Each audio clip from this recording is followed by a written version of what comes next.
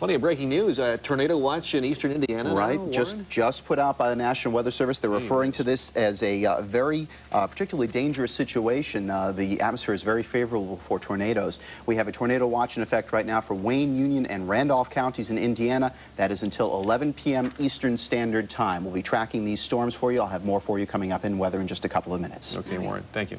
More breaking news at this hour. In Dayton, a car goes through the front window of a beauty salon. Look at this. The car went right through the window, even though the window had bars on it. The beauty salon is in the 3100 block of Hoover Avenue.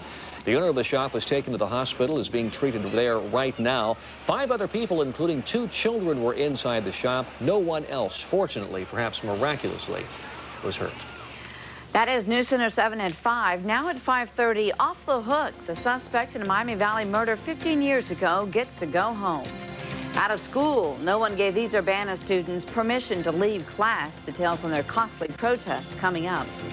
And the Heartland remembers. Live team coverage of the anniversary of the Oklahoma City bombing shows you how people across the nation paid tribute today. You're watching WHIO-TV Channel 7 with live, local, late-breaking coverage you can count on. This is NewsCenter 7 at 5:30.